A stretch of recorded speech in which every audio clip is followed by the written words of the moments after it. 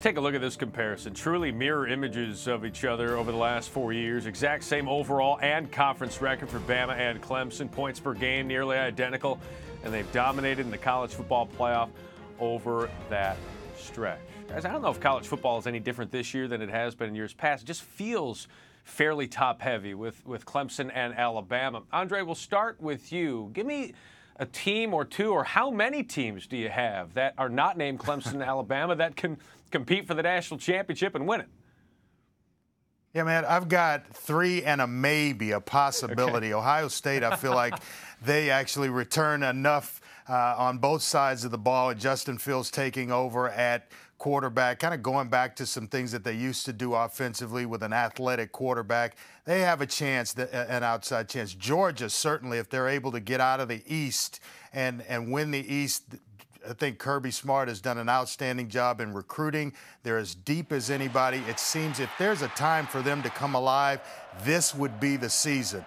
And then I would say Florida, the winner of the Georgia-Florida game, in my eyes, if they're able to run the table going into that game, will have a shot as well. And then the dark horse in this race, LSU. Joe Barrow's back at LSU. There's lots of reasons for optimism there in that program, with finally, Greg, having a quarterback that's back that they can hang their hat on. I actually would extend that list to 3+, 3 and change. I'd actually take it to 10. Because I look at Alabama and Clemson, and both actually come back with a few questions, few concerns. Now, don't get me wrong. If I'm starting a national championship contender list, it's those two, then a big gap, and then a nice lump of teams. I'd say about 10 teams, though, could get in. I think Michigan and Ohio State have some say. And there's a bunch of teams in the SEC that have question marks, but also have a remarkable amount of talent. Obviously, you mentioned LSU. I think Auburn's one of those teams that's sneaky good, especially on the defensive line. Florida's another team to consider. But how are we not going to start and end this conversation with the Georgia Bulldogs? If you look, they have an experienced quarterback back in Jake Fromm, who is excellent. They have the best offensive line in all of college football. You have a receiver core that is very inexperienced.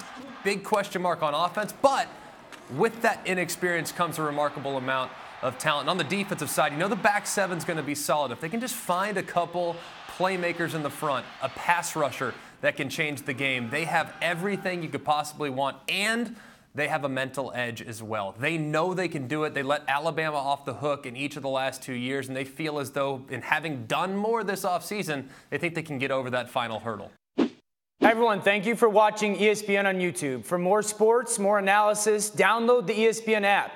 And for live streaming sports and premium content, subscribe to ESPN+. We'll see you there.